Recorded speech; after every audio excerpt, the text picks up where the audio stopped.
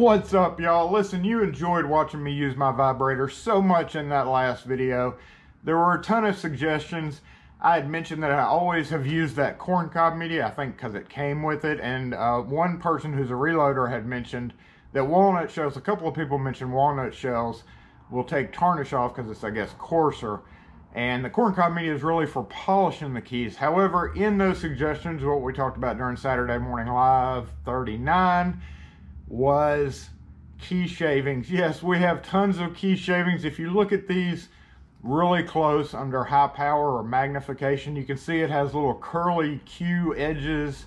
And I think, and a few others had mentioned, that we can take some keys and vibrate the keys with that. So that is what we're going to do. We're going to take a selection of nickel silver keys that are in kind of rough shape like these, and some that have spotted stains on them from just being in cardboard boxes for so long. And also we're going to take some brass keys and we're going to mix them all together, vibrate them most of the day. I'm not going to do it late into the day. It's about 9 o'clock now, so I'm going to run it till about 3 o'clock because the lighting after 3 o'clock gets really bad up front, and I want to be able to see how they look now compared to after vibrating with this. Now, of course, this is not something that I would normally do. If it works really well, of course, I mean, that's an option because we have plenty of this. However, yes, I'm going to order some, probably one day order some walnut media to see how it does as well. So anyway, let's get started with vibrating some old, tarnished, and kind of rusty keys with brass shavings. Let's go.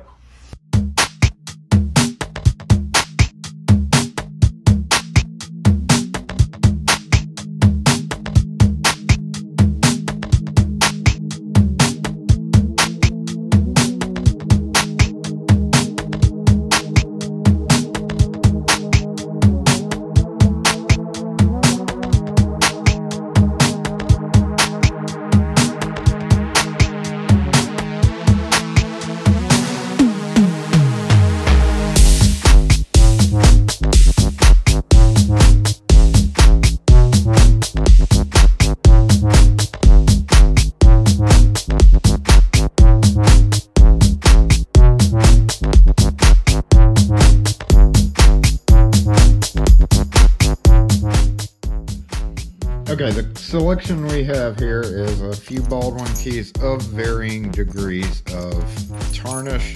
Some old Ford keys here that have considerable tarnish. They apparently got wet, so we're going to see what it does to that.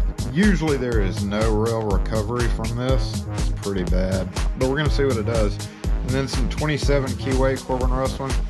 These get spotted just from sitting in a box in a kind of a little bit more humid atmosphere. But you can see how it's spotted up pretty bad on the head. Makes them just ugly. So we're going to put all these in. This was the other Baldwin key. Basically, these are just kind of rusty.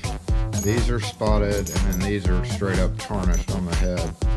And another thing that I have to do is I have to put them on key rings, because what will happen is they'll sit on the bottom and they'll just vibrate like this. They'll never flip upside down. So by putting a key ring on them, or two to a key ring like these Baldwins are, it lets them kind of get flipped around a little bit more than just the key by itself. So let's keep on.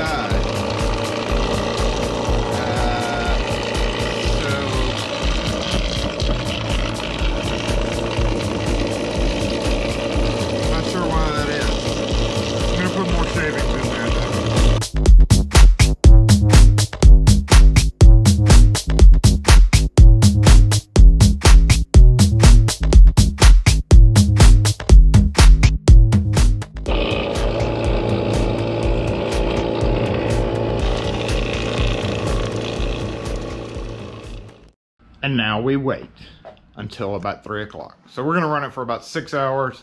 I'm actually not just waiting, I'm working, but we'll be back in about 6 hours, see what happens. Okay, y'all, it's 4 o'clock. Let's see how these things turned out.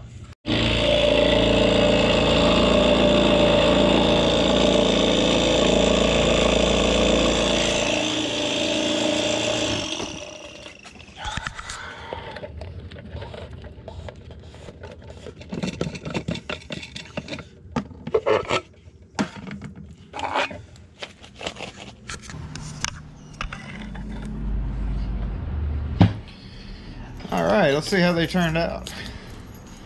Let's see how they did. They actually got some of that off. I'm impressed.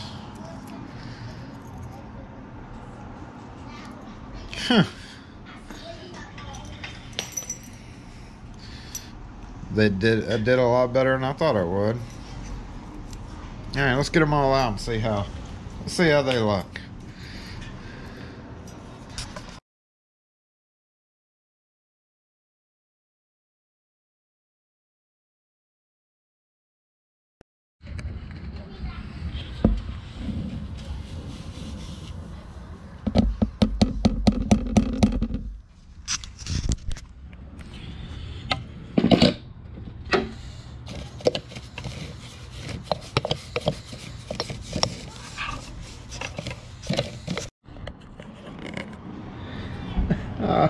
Well, it didn't do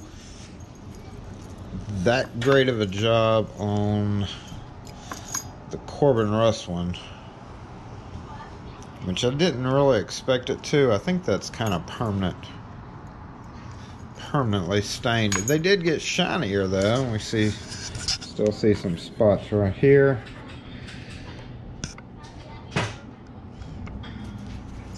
And pretty bad still on the head right there. The bald ones, actually this one turned out really shiny. It got all the rust off.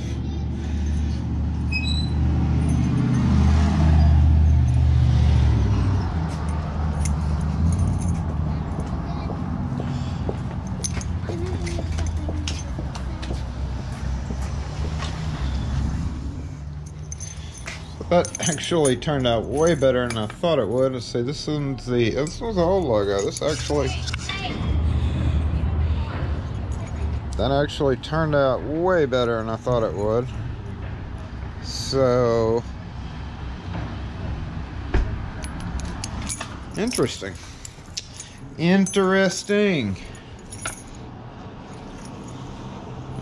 Now, of course, the difference between this media and real media is it's sharper. And as I expected, those stains, it did clear them up quite a bit. You can see, and that's pretty permanent. That's probably not going to go anywhere. But compared to how they did look, I mean, it's a super job just for 6 hours of 6 or 7 hours of vibrating.